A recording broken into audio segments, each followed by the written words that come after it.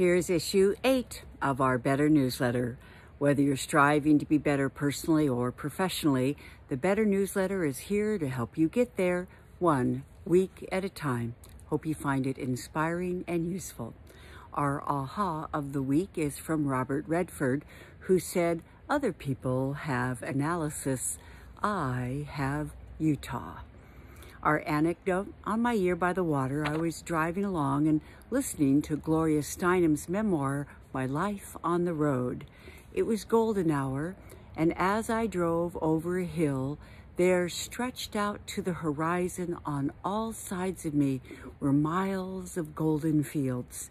I gasped out loud at the sheer beauty of it, pulled over, shut off the car, and stepped outside to bask in its splendor. When I got back on the road, Steinem quoted Virginia Woolf, who believed every woman deserves a room of her own. I laughed out loud as I realized I have a road of my own. To me, an open road means freedom, autonomy, the opportunity to go wherever I want, whenever I want. Later, at dinner at a Texas steakhouse, my waiter asked where I was from and what I'd done that day. I told him about my cross-country travels and my experience at the Golden Fields. He said, somewhat incredulous, "I wouldn't want to drive cross-country all by myself. It seems like it'd be kind of a empty experience." I smiled because to me that experience wasn't empty, it was alive. I told him connection isn't just with people. I was connected to those fields, to that experience, to that moment.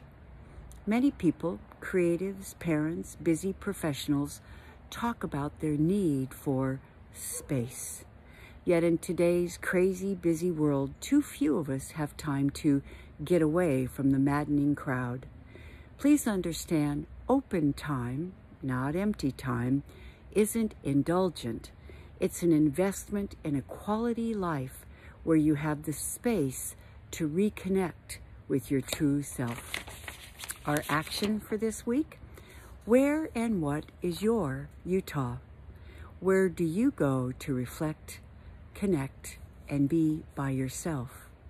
How, when, and where will you give yourself a room or a road of your own? Until next week, this is the Better Newsletter. I'm Sam Horn. Here's to being better.